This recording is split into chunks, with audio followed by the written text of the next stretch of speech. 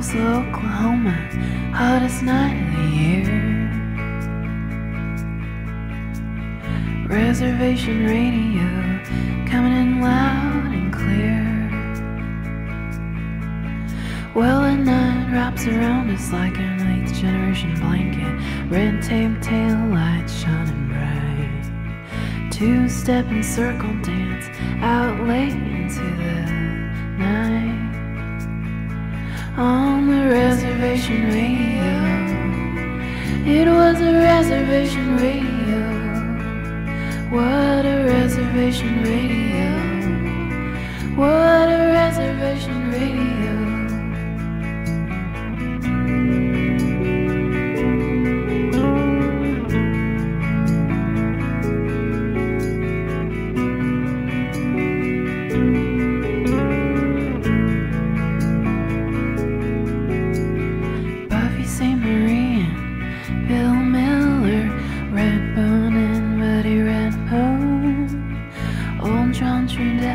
Raised a little hell on the reservation radio.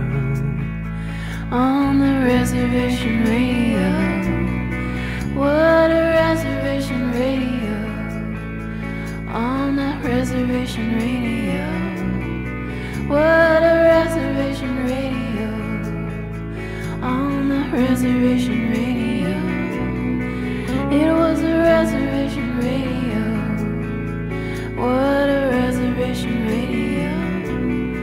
It was a reservation radio.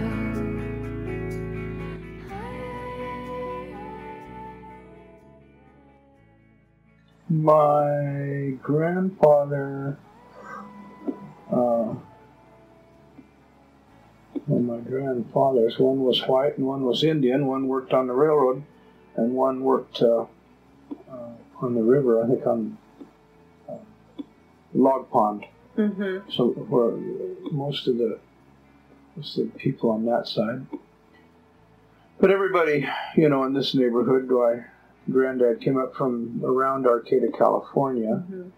and settled up on Cascade Head, and then was forced to move from there by the government. So they lived down in Nescoin for a while, and then came about a mile up the end of the road, crossed the slough, settled there for some years, and then came to the place back here, built a house back here in 1928, I believe it was. And this was actually a goat shed, this house, that part. And then after World War II, Uncle built this side, my father's twin brother. And so my uncle, Robert, and my dad, Dick, were twins, and at one point, my mother was saying that,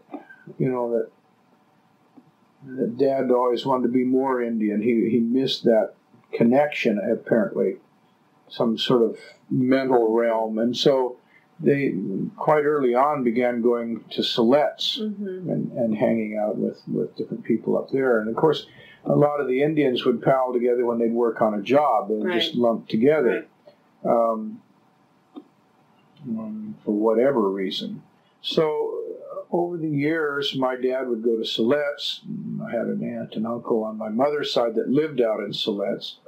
And so it was just kind of a natural thing, for them to be there. And so consequently, I'm just kind of at the tail end of a situation that's been going on for years and years and years, and that I go up to Siletz. It's much easier than driving all the way to Northern California. Yeah. I mean, you could work in the woods, or you could work on the water, or you could work on the railroad. And my grandpa and Elmer, who was my mother's father, my white grandfather, hung out with Archie Ben, who was like the last speaker, I think, fluent speaker, or one of the last speakers certainly of the Siletz language. My aunt. Story goes along, and I believe my aunt was the first woman in our family to get a college degree. Huh. And she was your dad's sister? My dad's little sister, yeah. And she's up there today behind him. And she got a degree to teach school. And part of that, of course, was with art. And so It's about that time that my father died, that she was going to college, and I was 5 years old. So I spent some time with her up at the University of Washington. And then she would, I'd get to play with paper mache, and she would show me different things. And so through my aunt, through my aunt it began, and through my mother and my stepfather, and the support later of my father's twin brother, my uncle. Through their love and support, why the art grew, and I was always told, you're Indian, and the other part was you're an artist. Artist Rick Bartow was born in 1946 in Yaquina Bay, just south of Newport, Oregon. Descended from the Mad River Band of the Wiyot tribe, his paternal grandfather immigrated north in the 1920s. Bartow, as his close friends referred to him, was an internationally renowned visual artist and a wildly popular blues musician in the Newport scene. This program is a part of the Bartow Project, a collaboration of Dell'Arte International and the Wiyot tribe to celebrate the art and life of this incredible artist in his ancestral homeland. Leaving Tulsa, Oklahoma, hottest night of the year. Reservation radio coming in loud and clear. Well, the night wraps around us like an old Pendleton blanket. Red tape tail lights shining bright. Two-step and circle dance out late into the night. On the reservation radio, it was a reservation radio. Reservation radio, what a reservation radio. In the previous clip, Bartow speaks with curator Rebecca Dopkins around the year 2000. Here, he continues in that same interview, describing the impact that his service in the Vietnam War had on his life. Bartow served as a teletype operator and as a musician in a military hospital tending to the wounded and dying. Yeah, the 70s, I think it was probably PTSD from the word go. Sure. Coupled with alcoholism.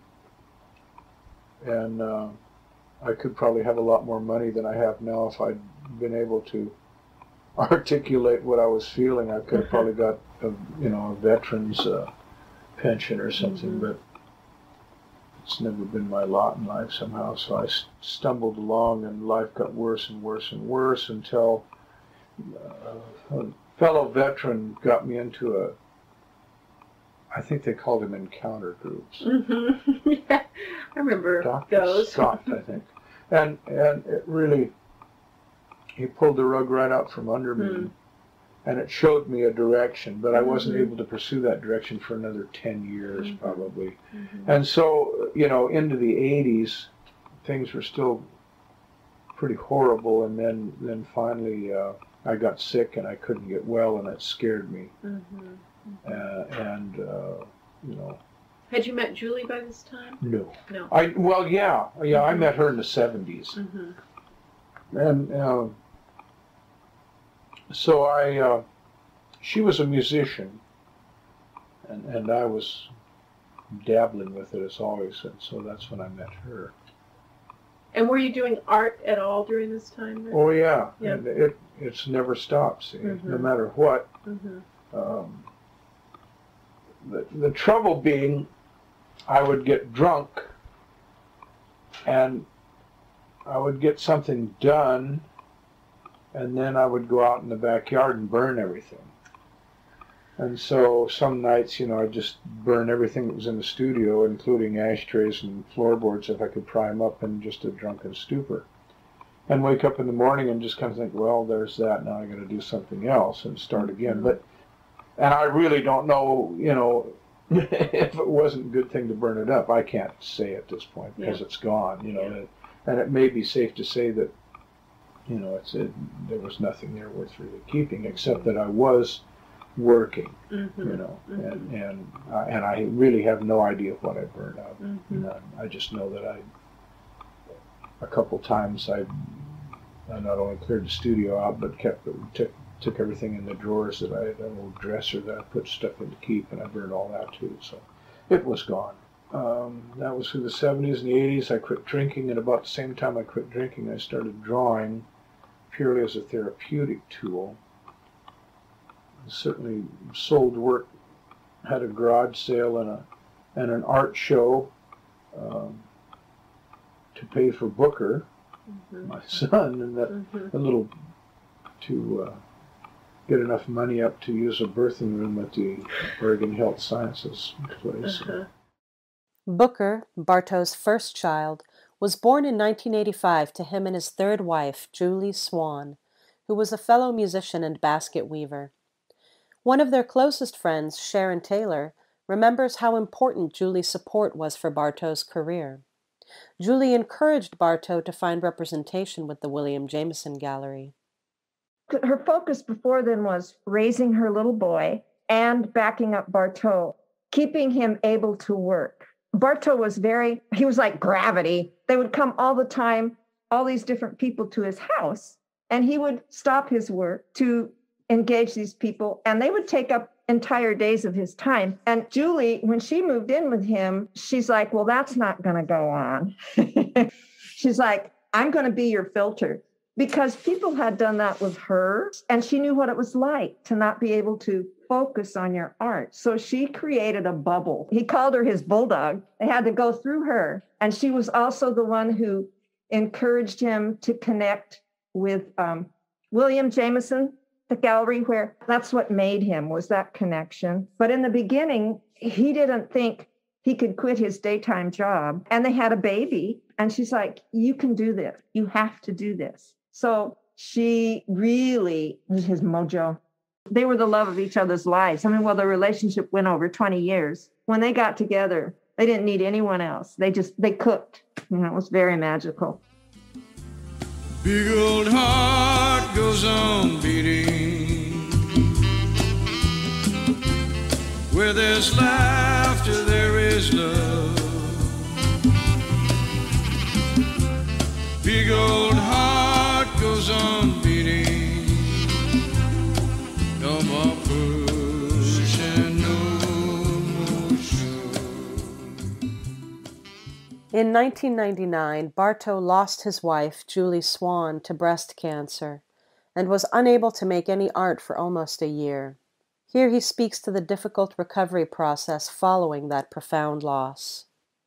And also, William, something that I forgot in the last months, is that William said, even if you've only got $1 in your pocket, put on a good face and clean clothes and go out like you're successful, or you're not. It's just that simple. And there have been times when everything was so shaken that I couldn't do that, and I had no money, and all I could do was say I had no money, and I had to live off of my parents and off of my, my girlfriend and horrible things that I'd never had to do in 14 years in this business. I never had to do that. And then all of a sudden, Julie's gone and my world caved in completely. And then I think about, just now I'm thinking about what William said. It's like my friend Drake said, it's kind of cyclic. It goes in cycles, but also, many people have told me in the past too, and Drake, Dell'Arte being one, that you have to put things into it to have things come out, and it's almost psychic. Bartow forged deep friendships with many artists of his generation. Here he talks about his friend Drake Dell'Arte, an abstract expressionist who was a part of the Seattle art scene, introducing him to artist Joe Feddersen, who in turn introduced Bartow to some of the most important contemporary Native artists of the Pacific Northwest. Joe Feddersen is a sculptor, painter, photographer, and mixed media artist, and a member of the Colville Confederated Tribes. How did you get to know Lillian or Joe? Well, Joe was really the key. Dell'Arte was the key to the door. Drake Dell'Arte said, I've got an Indian painter friend that you should meet.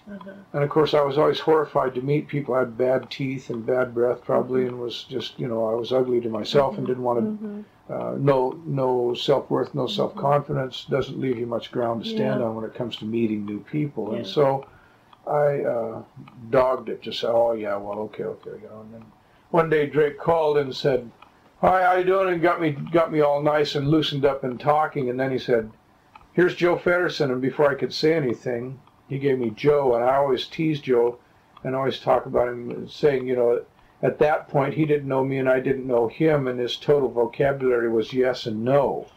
You know, and so I just sweat. I could barely hang on to the phone. I was sweating so much, you know, and hating Dick Natel's guts for putting me on the line with this guy that I didn't even know.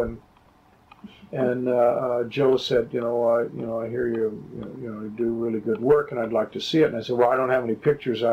I'm an alcoholic, you know, I'm a drunk, you know. And Joe would say something like, yeah, me too, but let's see your work. And I said, well, I only have 2 slides. And he said, so, you know, send the slides. And and then how about a statement? Well, I don't, you know, and God, just excuse after excuse, and Joe just chew them up and spit them out, and you know, he's still that way. He just won't back up, you know. He just stays right there, solid.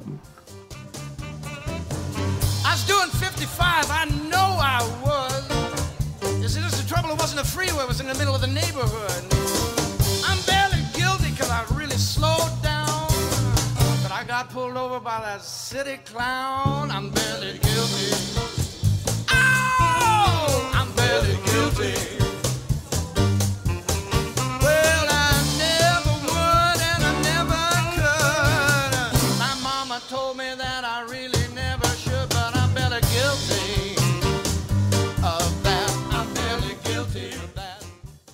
Bartow's art career eventually took him all over the world, to Japan, Australia, Germany, but his music playing kept him firmly grounded and connected with the Newport community. Leon Forrest played and recorded music with Bartow for 36 years. In the next clip, Leon talks about the 2 sides of Rick's creative work.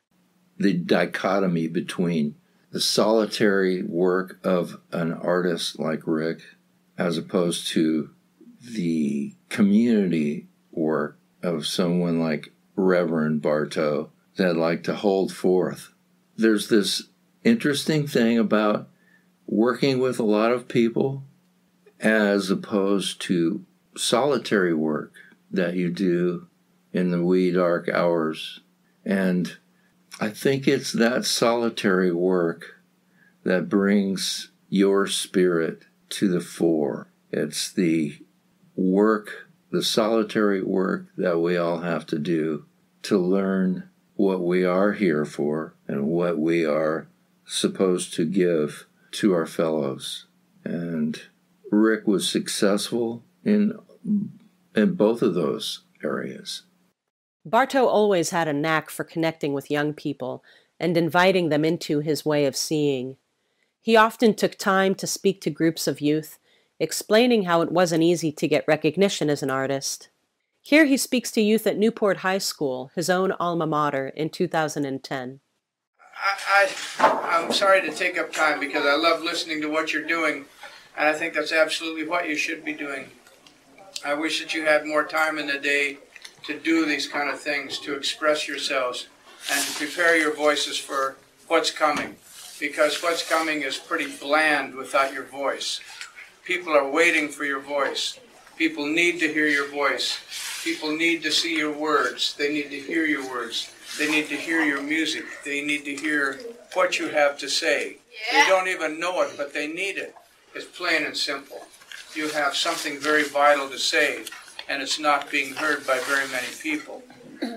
Because every time you say, oh, it's not important, it goes down a little bit. It goes down a little bit.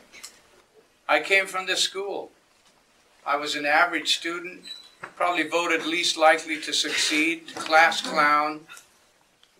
And yet, everyone around me knew what I was, but I was an alcoholic, and first I had to overcome alcohol and drugs.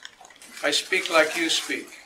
I have no fancy education. I went to college, went to a little teacher's college, graduated average, had to brown-nose the mathematics teacher to pass me with a D so I could graduate.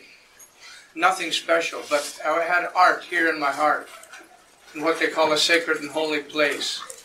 And each of you has it, whether you realize it or not. You have something to give.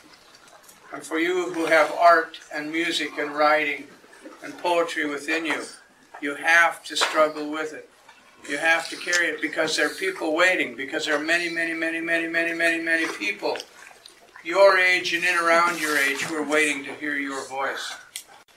You, in our way, in a native way, you have a sacred job to do.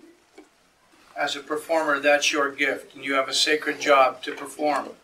You have a sacred job to express yourself. Because every time you express yourself, there's someone who cannot, and they'll need you. They'll need your voice to speak for them. Enough, huh? Oh, no, no, come on. Oh, no, no, come on.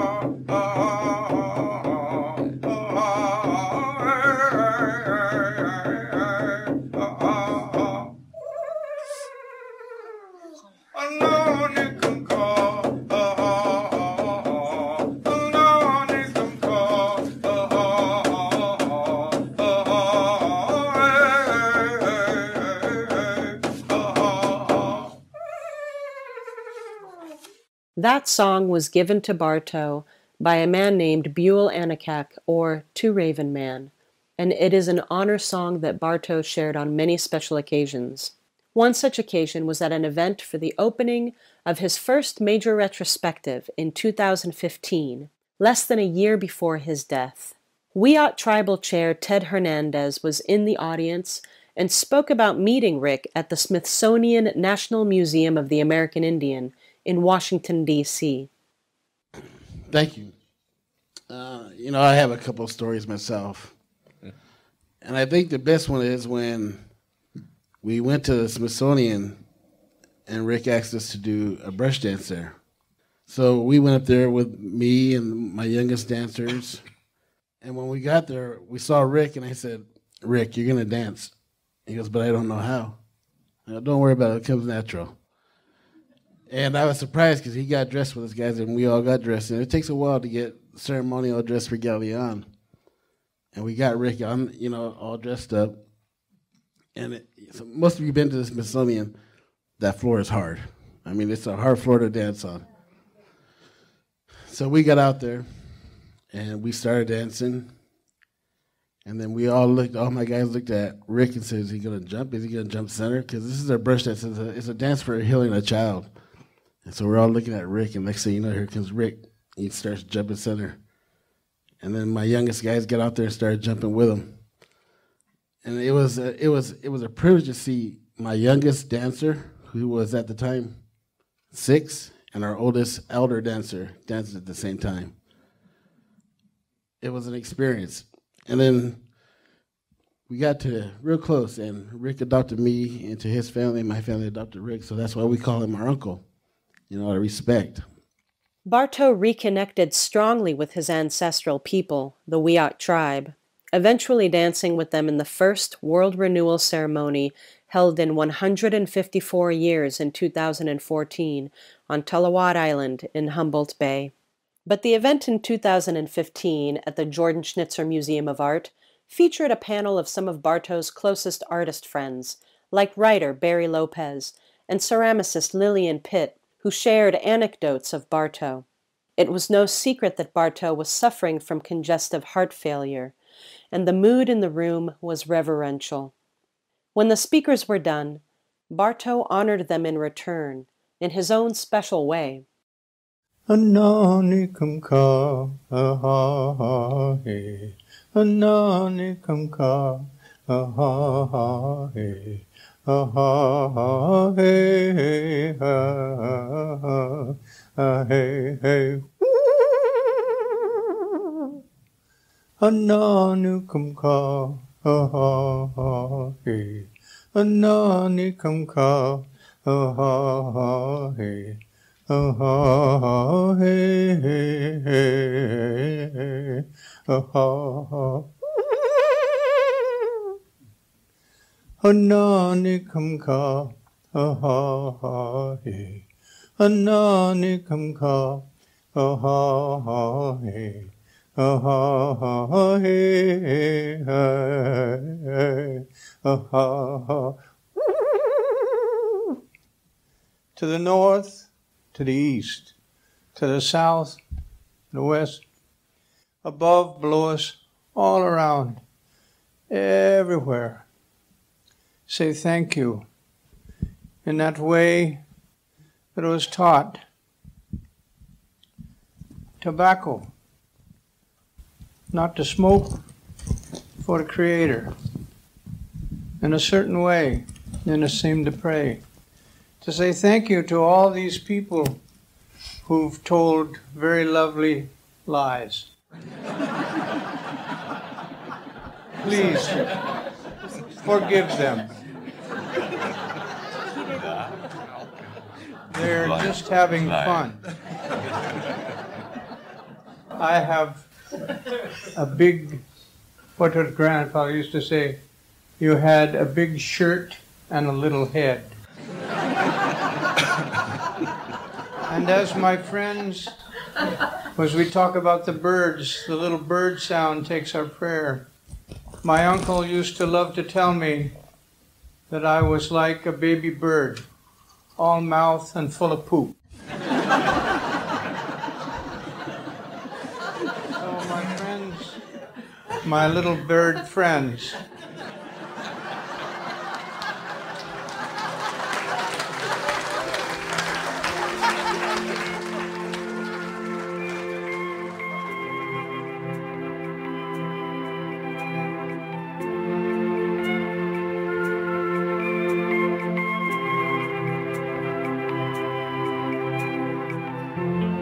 Big old heart goes on beating.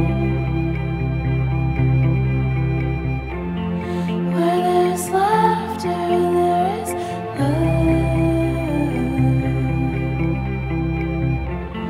Big old heart goes on beating. No more push and no more shove.